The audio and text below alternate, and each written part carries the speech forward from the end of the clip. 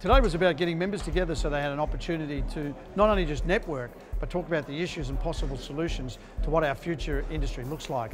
It's been a highly successful day in that we talked about many different topics, from caravan shows to education and training, jobs.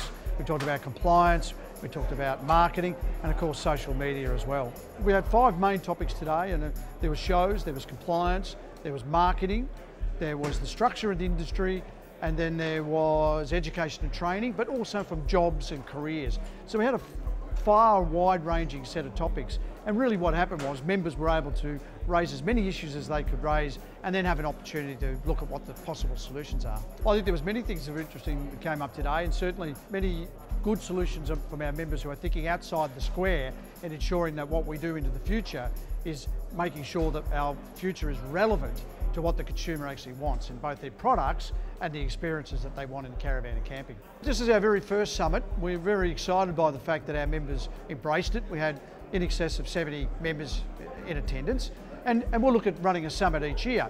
Maybe the theme changes from year to year, but it will be important that we get our members together each year and do this type of activity.